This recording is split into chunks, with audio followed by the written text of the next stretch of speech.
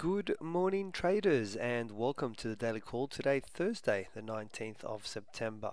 Before we get started, as always, please understand that any advice in today's session is of a general nature only and that your personal circumstances have not been taken into consideration. Okay, let's have a look at what's happened in yesterday's market. We'll start off in Canada. We saw the CPI number come in at negative 0.1%. That was better than the forecast.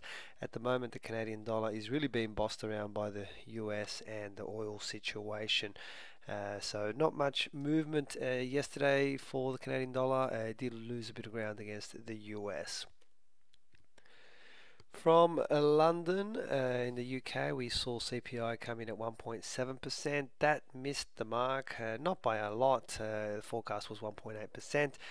The UK dollar at the moment, other than the Brexit situation, it is in anticipation of its monetary policy statements and decisions, which will take place tonight. So not much movement for the sterling overnight. The big news happened in the wee hours of this morning. Well, first of all, we had the crude oil inventories coming at 1.1 million barrels. That was worse than the forecasted, but really all the attention was about FOMC, the economic projections, the statement, and the interest rate decision. Well, for those of you who do not know, the interest rates were cut. They were widely expected to be cut. They were cut by 25 basis points.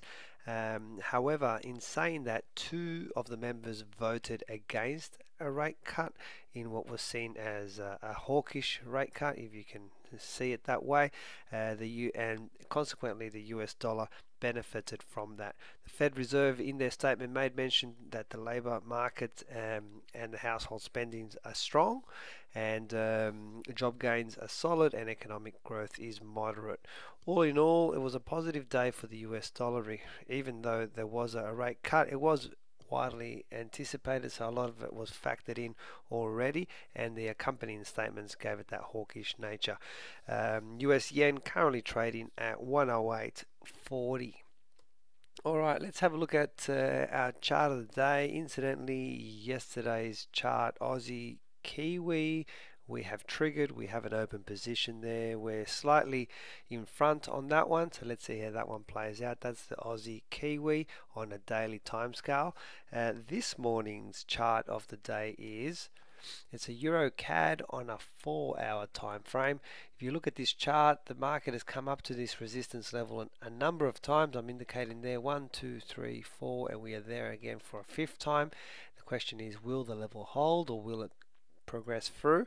When I zoom in on this one, so I'll just zoom in a little bit tighter, I can see that I have already produced my inside candle pattern, and in fact this candle that I'm pointing at right now, which is about halfway through its formation, remember we're on a 4-hour time frame here, has already triggered on the downside. So effectively we have an open position. If you're seeing this late, you actually got an opportunity to enter at a better price than the actual trigger price.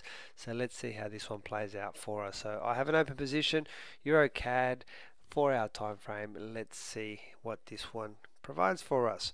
Alright, what's happening in the markets for the session, which is about to kick off? It's actually a lot of data for this session, so it's very, very filled in terms of volatility.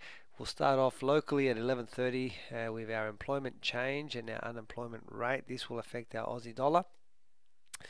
Throughout the day, there's no scheduled time from Japan. They are releasing their monetary policy statements, and also the Bank of Japan's press conference release. So that was unscheduled. Typically, it could happen around about 1 o'clock Sydney time, just to give you an indicator.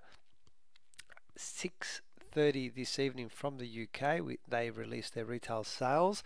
Then the big one at 9 o'clock from the UK, it's their interest rates decision, the monetary policy summary, and also the official bank rate vote. So if it's a unanimous in one direction, it usually signals obviously that it's a united front in the decision in the way that they want to move the country forward relating to their monetary policies.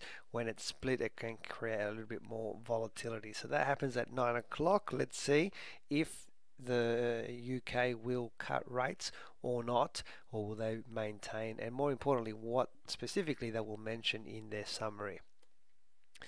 Finally, at 10:30 from the US, it's the Fed Manufacturing Index number, which is due out. That pretty much wraps up the session, guys. As always, please feel free to contact us if you do have any questions. Follow me on Twitter at ChatFX for trade setups and breaking news.